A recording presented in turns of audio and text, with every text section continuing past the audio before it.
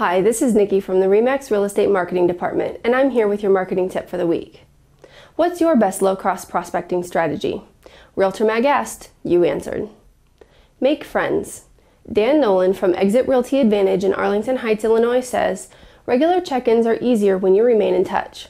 Check-ins are then not seen as solicitation calls, especially if you're calling them about filing tax appeals, meeting for coffee, or going to a ballgame.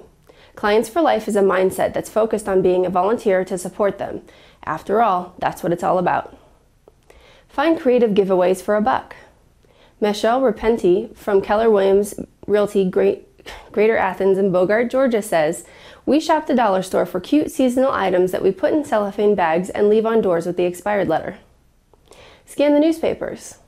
Kathy Rastetter from Keller Williams Realty Atlanta Partners in Duluth, Georgia says, I send congratulations on your engagement notes to couples who announce their engagement in the local newspaper. I enclose my business card with a brief note of an offer to help them find their first dream home. The same goes for college graduates and senior citizens reaching a milestone birthday who may be looking to downsize. Slap a label on it. Linda Moore from Dixon Realty in Reno, Nevada says, I made up some labels with my name, phone number, picture, and company name. I place them on small water bottles and Coke bottles to give to potential clients at an open house. I also give them out when showing homes. Do the simple things. Candy Cargill from Hill County Real Estate in Blanco, Texas says, smile like you mean it. Really, really listen. Let the other person know I get it. If you make a mistake, own up to it with no excuses. These are all free. Just imagine what else you can do. Throw a fun party.